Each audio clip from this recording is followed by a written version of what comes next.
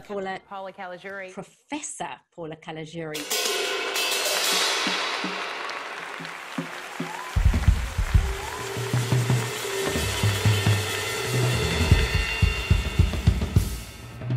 So, friends, CEOs are saying we're desperate for this.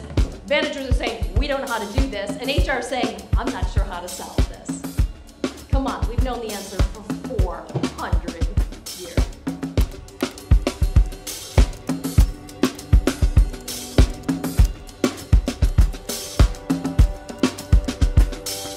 Number one thing they had to deliver, great global leaders. The thing they said they did least well, you got it, developing great global leaders.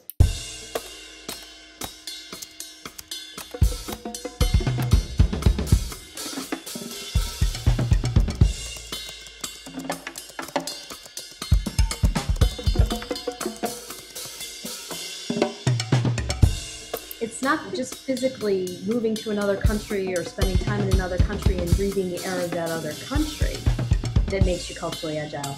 It's the nature and quality of the experiences you have while you're there.